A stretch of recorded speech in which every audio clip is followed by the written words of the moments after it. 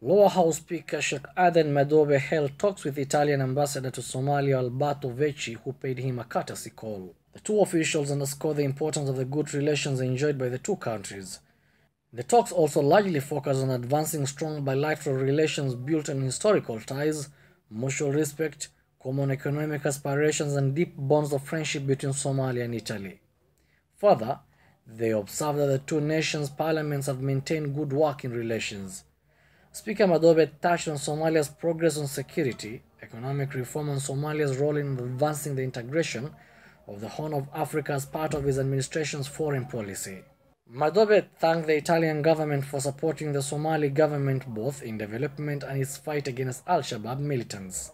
He also acknowledged Italy's continued bilateral and multilateral support of Somalia's development. He encouraged the Italian government to embolden its private sector and businesses to invest in the diverse opportunities in Somalia. The leaders agreed to work towards cooperation in strengthening the relations between Somalia and Italy and pursue win-win partnership strategies in all areas of mutual interests.